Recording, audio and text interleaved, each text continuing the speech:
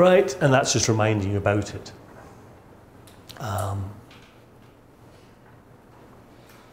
Viewed this way, it kind of looks as if you can go from, sorry, when I wish to point, I keep hitting the wrong button.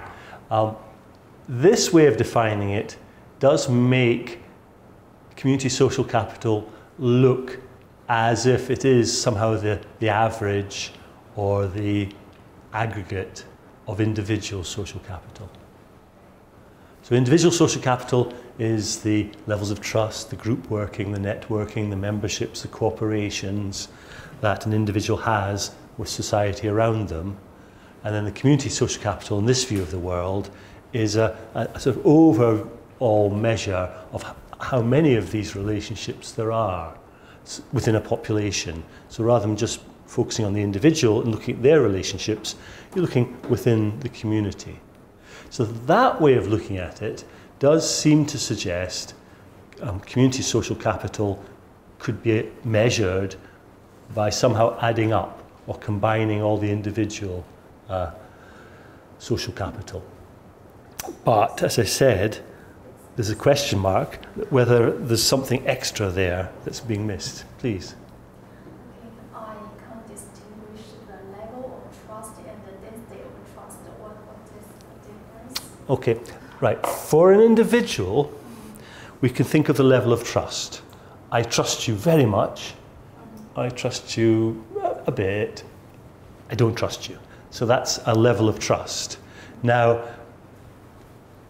if we think, imagine sort of beams going out, connecting all our heads, and then you've got a beam coming back this way, you trust me a lot or a little, but we can imagine there's another one across here, and you trust a lot or little.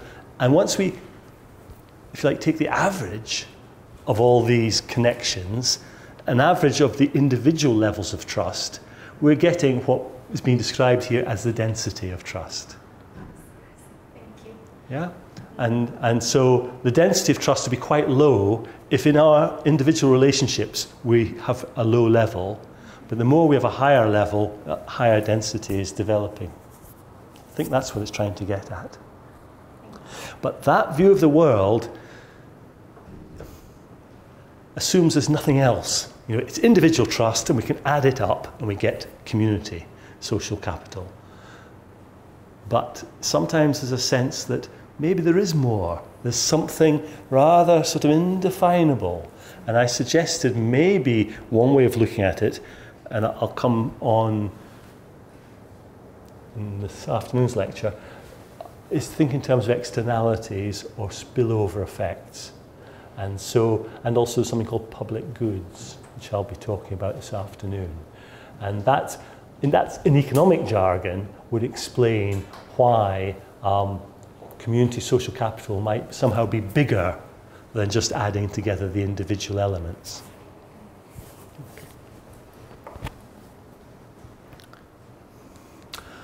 So there's a real challenge in disentangling the effect of social capital on health. Now, we definitely anticipate there could well be causation from social capital to health. And I've just been running through those 4 mechanisms that Scheffler believes might be present. But while that's true, I think there's very good reasons to believe health is likely to influence social capital. And it may well be that these different mechanisms that we were looking at, the 4 mechanisms,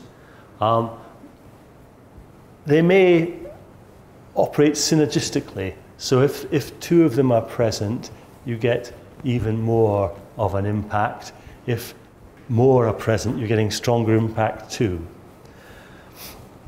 And so it's going to be quite difficult to disentangle the relationship between some change in social capital and a change in health. Partly because that change in social capital is not happening in isolation.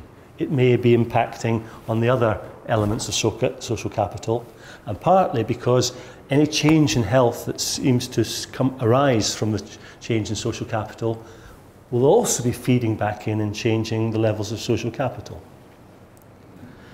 And it's going to be really important to try and understand this rather tangled mess of effects, because you need to understand the mechanism by which a change in some form of social capital leads to a change in health. And not just understand the mechanism, you need to be able to some extent quantify that mechanism, quantify the size, the strength of relationship, if you're going to design appropriate policies to improve health. Just take a very simplistic economic point of view. There's lots of ways, I'll talk more about these this afternoon, there's lots of ways we might be able to increase social capital. But if we can't quantify the benefits in terms of improved health that arise from the change in social capital, how do we know what resources it's worth and what effort it's worth putting in to increasing social capital? So we might be fairly confident if we adopt policies which increase social capital, we'll get better health. But if we're going to make a decision about whether to implement a particular policy, we need quantifiable information on the impact on health. We need to know and we need to know how much it costs to increase social capital. But we'll get on to that more this afternoon. Right, here is an example of typical economic approach, and I'm not going to go through it in huge detail, but just enough to give you the sort of flavour of how economists, to some extent health economists, go about it. Economists like, first of all, to start by developing a theoretical model. And a very standard approach in economics is to start with something called a utility function. Now, all this is saying, utility here, if you like, is a measure of well-being, shall we say. We might call it welfare. Some people might even argue it's almost happiness. Well, I think happiness becomes off sort of rather refined and maybe doesn't quite capture it. But let's call it general well-being. And the utility function is specifying a relationship between the well-being of the individual and the things that improve or diminish that well-being. And so in this case, Folland has started by asserting or assuming that individuals' well-being or utility is a function of the amount of social capital, their health, health inputs, and X, everything else, all the other goods. So in this way, I'm sure economists are kidding themselves, but they somehow think they're capturing the whole world. Because what have we got here? We've got the well-being of the individual. We've got the social capital that we're particularly trying to identify its impact. We've got health. We've got inputs to health. And we've got everything else, the X, all other goods and services. And the standard approach in economics is to then maximize that utility function, find at what point it reaches a maximum, with respect to a budget constraint. And the budget constraint is simply that your budget has to be greater or equal to the health inputs you're consuming times the price of the health inputs plus X. Now X doesn't have a price in front of it because to make life simple, we normalize the price to 1. So you can imagine, actually I shouldn't be, I'm probably doing economics a disservice here, but so there's actually a price of all other goods, but we normalize it to 1, and so it disappears. And so we have this very simple budget constraint that the amount you spend has to be, or the amount of money you have available to spend, has to be greater than the amount you spend, and the amount you spend is what's on the right-hand side. And so you maximize utility, and you're trying to find out in what circumstance will this individual, what combinations of X, C, S, etc., what combinations will give the individual the greatest well-being, or sometimes satisfaction, sometimes utility, given their budget constraint. Because of course, as we increase the budget constraint, we can all consume more health inputs, we can all consume more of other goods, and that will make us better off. But we can't increase our budget constraint. We've got a certain amount available to us. So that's where he starts. He then develops some predictions from this simple model. First of all, assuming that the health input, C, is a health good, something that will have a beneficial impact on health. For example, clinic visits.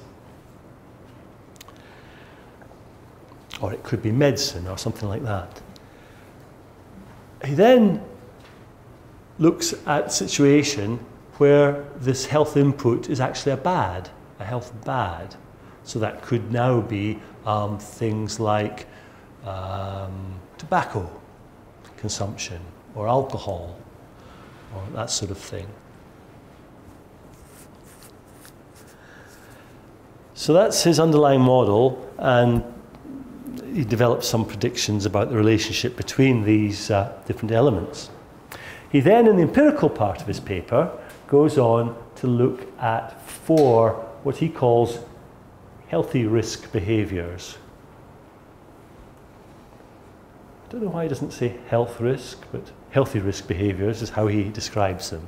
And there's 4 behaviours he looks at: smoking, cocaine use. I should point out S. Folland, Sherman Folland, is an American, and this, I think they're a bit more interested in cocaine than the rest of the world is. I don't know why. It might be an interesting sociological study why cocaine consumption is high in the US. Anyway, cocaine use. Inactivity, that's the being too sedentary. Actually, every half hour I should get you all to stand up and then sit down again. It's good for you. It's really bad just to be sitting there all day, you know that. Anyway, so inactivity, physical inactivity. So he's going to look at that form of behaviour. And the final thing he's looking at is mortality from cirrhosis. Why he's chosen that one, maybe he just had better data available on it. I'm not sure. But of course, a main driver of cirrhosis, well, probably having unfortunate genetics would be a factor. The main driver is excessive consumption of alcohol, among other things. So those are the 4 empirical areas he looks at.